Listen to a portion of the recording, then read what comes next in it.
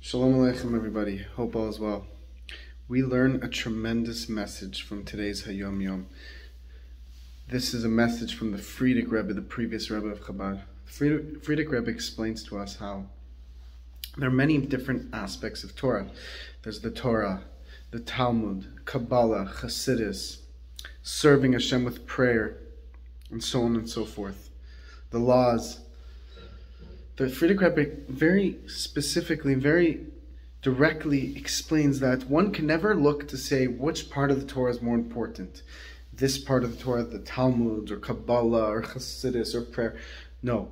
Rather, it's not a competition, but rather they're all working together to form a general reality. And the greater you strengthen one aspect of your knowledge of Torah, the greater it strengthens your other aspect of Torah. And they all work together to form an even greater reality. So it's not rather which one's more important, but rather they are all needed for each other. The more you learn Hasidus, the more you feel aware of the divine, the better you will pray. The more you learn Talmud, the more you'll connect yourself to Hashem's intellect, and you'll be aware of the laws that are involved in the Talmud, and so on and so forth, and infinitely more. And they all have these aspects to each other, and they're all integrated within each other, but it's important that we all learn the different parts of Torah in order to be complete in our service of Hashem. And then the Friedrich Rebbe explains that the greatness of all this is to get us to actually serve Hashem. The ultimate, the end goal is that we'll end up serving Hashem and following His laws with a whole heart.